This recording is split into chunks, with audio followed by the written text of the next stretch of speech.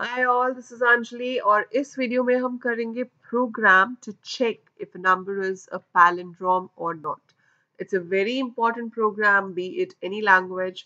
सो इसका लॉजिक समझना बहुत ज़रूरी है आपके लिए, चाहे आप सी पढ़ रहे हो, पाइथन पढ़ रहे हो, जावा पढ़ रहे हो। This is one of the very important programs when you learn the concepts of looping, that is to take a number, find its reverse and check if the number is a palindrome number or not.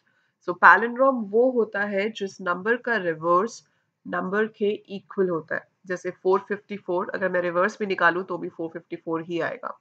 1221 reverse भी करोगे तो भी 1221 ही आएगा। So when the number and reverse are same, the number is said to be palindrome number. Logic क्या है इसके पीछे? इससे पहले अगर आप सम ऑफ डिजिट्स निकाल चुके हो तो आपने देखा होगा उस वीडियो में कि जब हम सम ऑफ डिजिट्स कैलकुलेट करते हैं तो जो डिजिट्स मेरे पास आते हैं वो रिवर्स ऑर्डर में आते हैं। जैसे मैं अगर 454 मॉड 10 करूंगी तो सबसे पहले ये वाला 4 आएगा, फिर ये 5 आएगा, फिर ये 4 आएगा। इसकी हेल्प से मैं क्या कर सकती हूँ, पहले नंबर का रिवर्स निकाल लेती हूँ और फिर मैं चेक करूंगी कि अगर वो रिवर्स नंबर के सेम है तो नंबर पैलिंड्रोम है, अदरवाइज नहीं है। So as usual, as I tell you, pause the video here, try to write the code of your own, and then resume the video and match with the solution which I have given. Okay, so let's start with the code.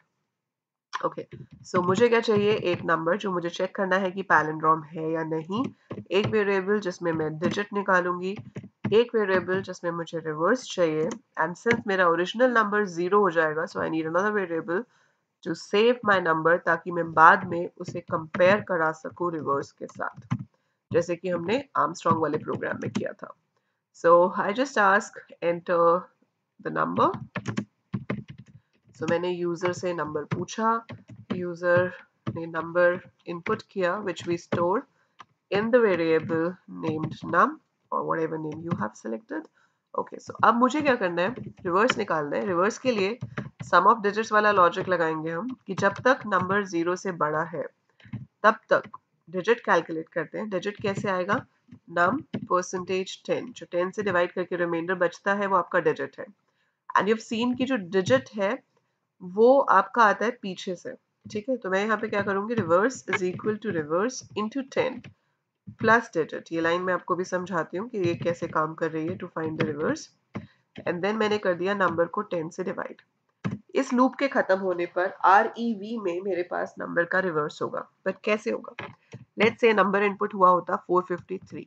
Loop check करता कि क्या 453 0 से बड़ा है। Yes, बड़ा है। As per that DG में आ जाता 453 mod 10 विच इज 3, तो DG 3 हो गया। अगली लाइन में रिवर्स कैलकुलेट हो रहा है। रिवर्स में क्या आएगा, रिवर्स इंटू 10। रिवर्स इनिशियली 0 है अभी, तो 0 इंटू 10 होता है 0 प्लस DG मतलब 3, सो 0 प्लस 3 विल बी 3। उसके बाद नंबर को हमने डिवाइड कर दिया 10 से, सो 453 अपॉन 10 विल बी 45.3, लेकिन पॉइंट्स तो आएंगे नहीं क्योंकि इंटीजर है, so we'll get only 45. So this is what we get in first iteration. फिर वो ऊपर जाके चेक करेगा कि 45 0 से बड़ा है।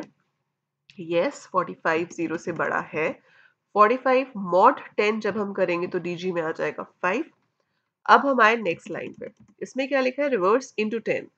अब इस इटरेशन में रिवर्स की जो वैल्यू है वो 0 नहीं है, वो 3 है। सो रिवर्स की वैल्यू है 3। 3 इंटू 10 हुआ 30। 30 plus 5 will be 35. That is the new value for reverse. So 3 एक डिजिट शिफ्ट हो गया towards tens और 5 आ गया यूनिट्स प्लेस पे, so 35 बन गया।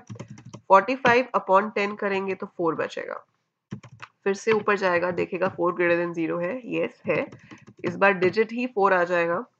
अब आई लाइन रिवर्स इंटू 10। अब रिवर्स में ऑलरेडी 35 है। 35 into 10 is 350 plus 4 is 354. So I get 354 over here.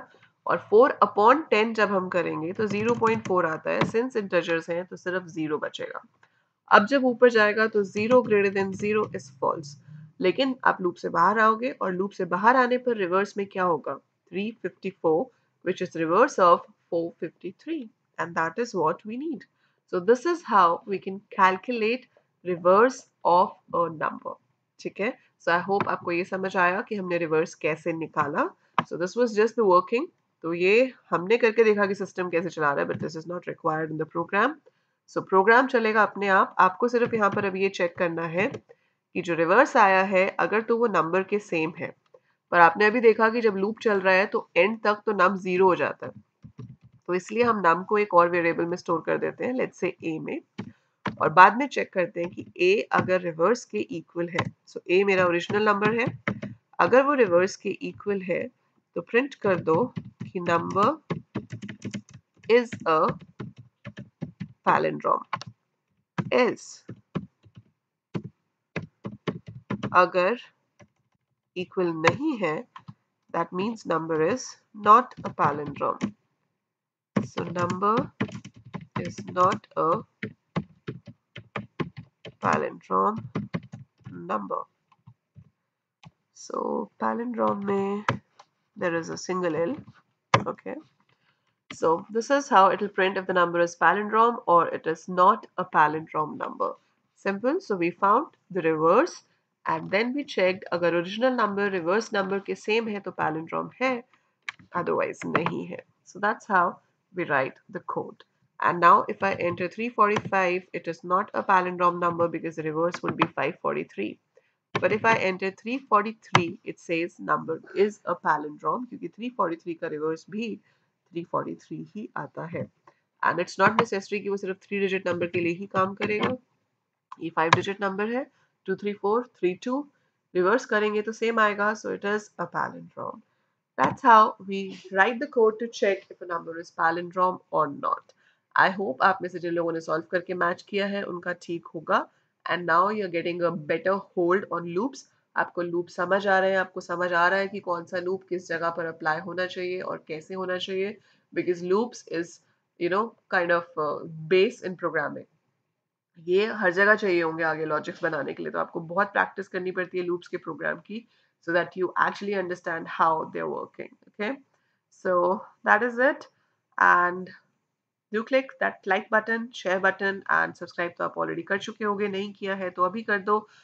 And stay tuned for more videos. Till then, keep watching, keep learning.